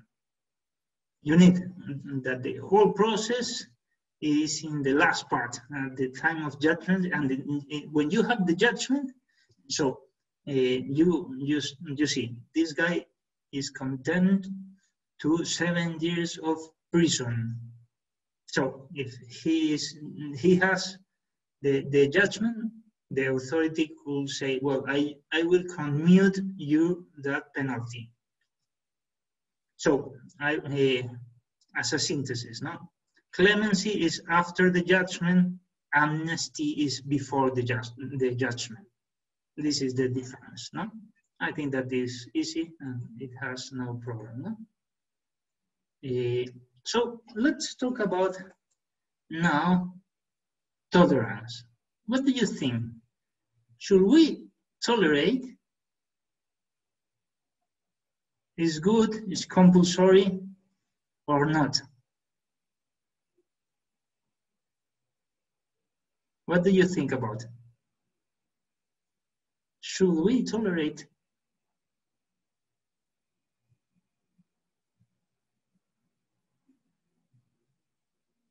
No one want to try? Yes, Joy. I think tolerance does not give rise to any good. It doesn't serve any, and it just leads to the people perpetrating more and more crime. So I don't think society should tolerate anything, and I don't think it's good. Yeah, I don't think you have the obligation to tolerate anything. So you are an intolerant. Okay. Depending. Yeah. It sounds so bad today, Duta. Yes.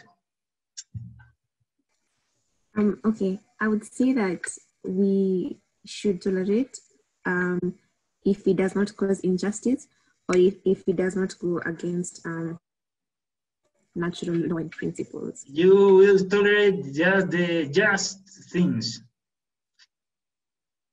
Okay. For answer these questions, we need to clarify the notion of tolerance, because it is not so clear in the laws of, in the bills of rights and in so many places.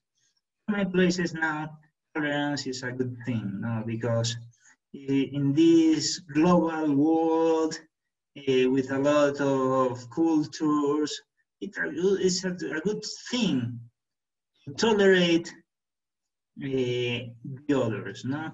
And for example, it's a declaration of UNESCO, the Declaration on Principles of Tolerance. When you will find this first notion of tolerance, here you can see that in the very beginning of the declaration, no? In Article 1, the meaning of tolerance, no? Tolerance is respect. You can remember these three words. Tolerance is respect. This is the first meaning of tolerance. And then you can add so many things.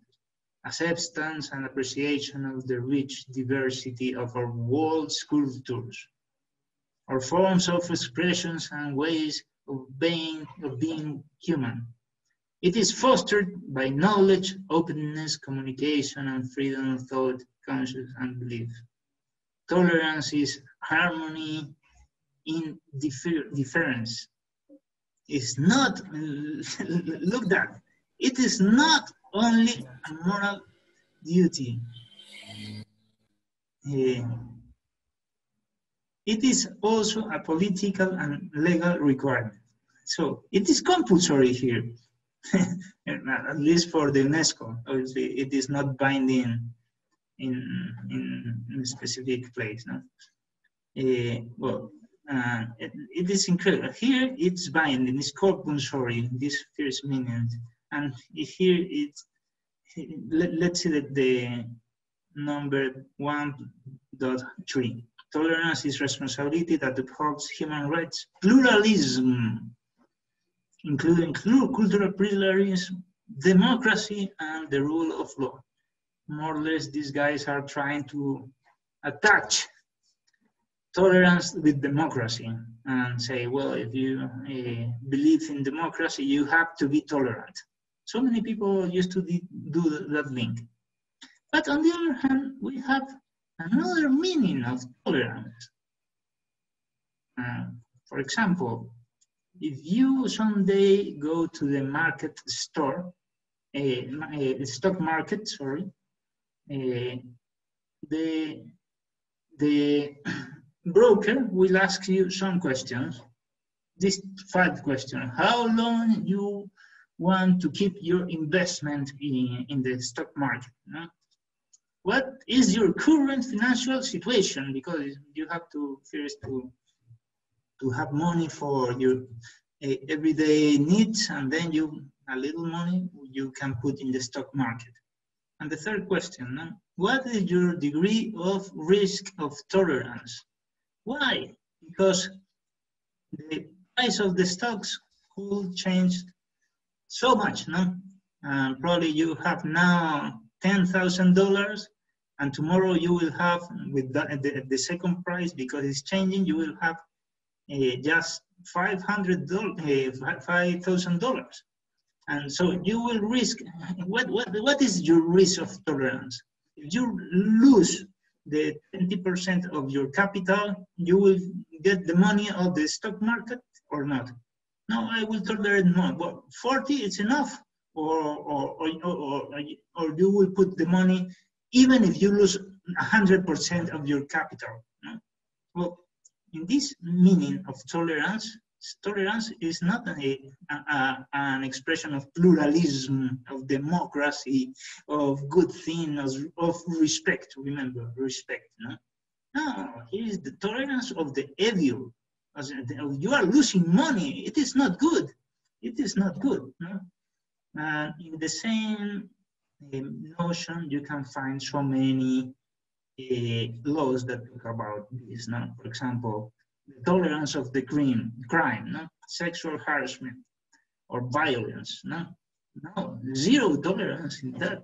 Zero tolerance. And for alcohol, drugs, smoking, and weapons on schools. Zero tolerance. No, no, no, no. Well, I'm very pluralist guy. I believe in democracy, and that's why I will allow that kids play with guns. No, no, no. Zero tolerance, because it is a clear evil, no? Or zero tolerance about profanity also, no? And violence in the schools or in accidents. It is so common. An accident is not a good thing that we have to respect, no? This is an evil thing that don't deserves tolerance. Zero tolerance, once again, no? So that's why we have 2 meanings here, no? Tolerance as a respect and tolerance of the evil. Which one is a value? Obviously, you will say, well, tolerance as a respect is a value. But I will say that tolerance of the evil sometimes will be a value. Sometimes. Both are values, but the second one, if it fulfills the requirements, no? I told you that the unjust law could be tolerated, when it fulfills the requirements of the tolerance. So let's talk about the tolerance of the evil. The notion of tolerance, once again, this tolerance that is well studied by the philosophy, no? Is the formal non-prohibition of a minor unjust act, with the consequent lack of repression, which exceptionally occurs, and this is the most important part of the concept, for the sake of a greater good. For the sake of a greater good. Because if there is not a greater good, there is not the notion of tolerance. This is in this sense. First, I would put one example. Let's think about a civil war, a great civil war that happened in so many countries. For example, in the United States, about the slavery, you will remember more or less that the half of the population was pro and another against, no? And at the end of the day, one team wins. It's a good thing after the Civil War to put in prison the half of the population because they killed in the war and they were against pro-slavery. No, it's not possible to put in jail the half of the population. It's not possible first. Then there will be a lot of problems, no? Of judgments or people saying yes, no, and all that. No, probably it's better to give some amnesty, to forgive the past and try to begin all things again. And that was the thing that happened in the United States and in many countries, because a civil war is too strong. It's not so easy to resolve the things that after a civil war. The same in Spain, the same in so many places. No? So in this case, because there is a greater good, you can tolerate some unjust law. Some, not all of them. Yeah. In this sense, tolerance is not a manifestation of plurality or pluralism or permissiveness. It's not an absolute acceptance or normalization of the tolerance conduct. It's not an act of acknowledgement of the unalleged right to tolerate conduct. It's not a relationship of legal equality. No, it's not a help to do things. No? I will put another example now, more interesting. No? In so many places, the courts used to approve abortion because, well, we understand that it's not so good, but let's see the poor mother, let's see the poor guy, the poor family, and well, we will tolerate something, and still now, abortion is a crime in so many countries. But even that, well, people say, no, we have to tolerate because, well, poor mother, poor family, poor project of life, poor. But in the second year after the approval of that decision of the judge, it's incredible. It seems to be that it's not just a matter of tolerance, it's a matter of rights. And now it's the right of the woman to kill someone. Now, that's why we have to stress out this. In this sense, tolerance is not an acknowledgement of an alleged right to tolerance conduct. As well, for example, now let's go again with the Civil War. No, we can tolerate that and forgive the slavery movement. But it's not a right to have slaves, no? To slavery, no? Obviously, we can, because tolerance is not a right. Let's see now the most important part here, the requirements of tolerance. No? Here's the existence of an unfair conduct. In this sense, for example, we have not to tolerate Muslims. Why? Or Christians is the same. Why? Because every religion is not an evil thing. It's a good thing. We can say we have to tolerate in the first sense as a respect, but not in this sense of an evil thing. No? Should be in this second sense. Every religion is a good thing. It's not a evil. That's why it doesn't fit in this requirement. No? The existence of an unfair conduct, abortion could be, no? At least for me. The non-prohibition or persecution is done for the sake of a greater good. This is so important. The second most important requirement. The tolerance is not prohibited. Only in some laws prohibits some kind of tolerance. No? The tolerance complies with the required duties. There is some duties that you will read in the code. No? Not to harm anyone. But now we will say just a word of tolerance as a duty. Many immorally offenses that don't have anyone minor injustice, breaks the law, based on reasons of conscience, behaviors whose persecutions will cause worse evils, as it happened in the example of the Civil War, and so on. Well, probably in these cases we have to tolerate that.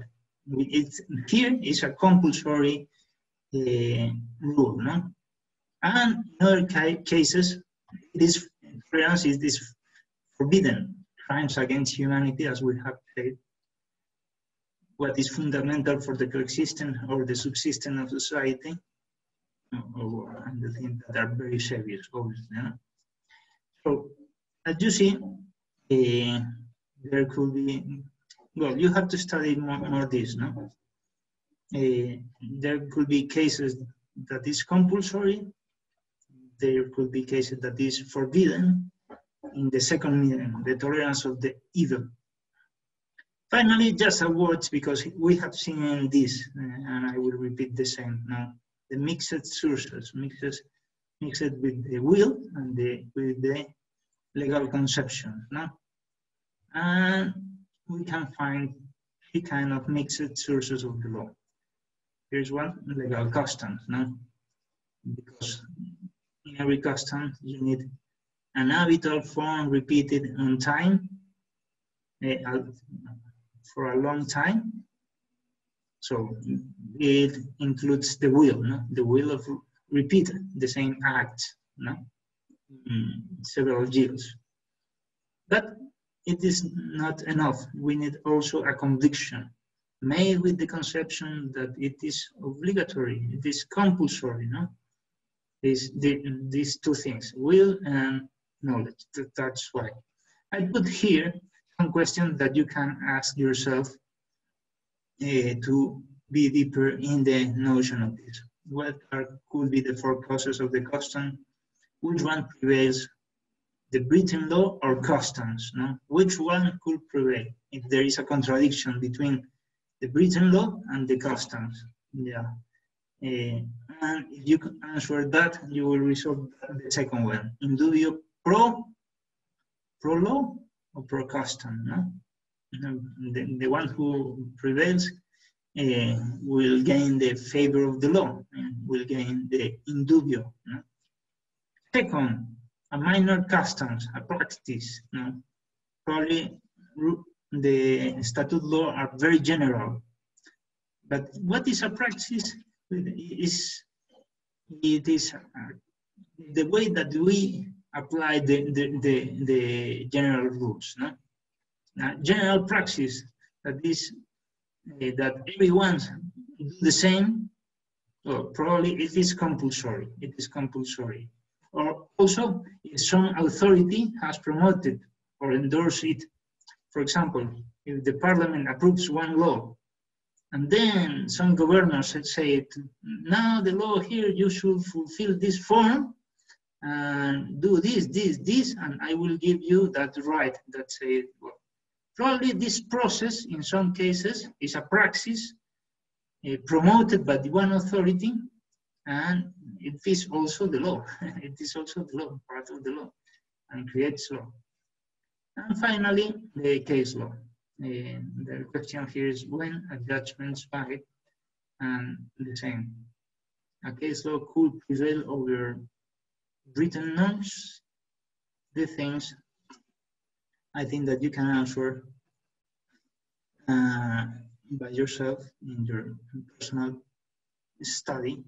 And obviously, if you have any kind of question, I'm open to answer you by email or by any kind of meeting. And for today, I think that it is enough. We are on time.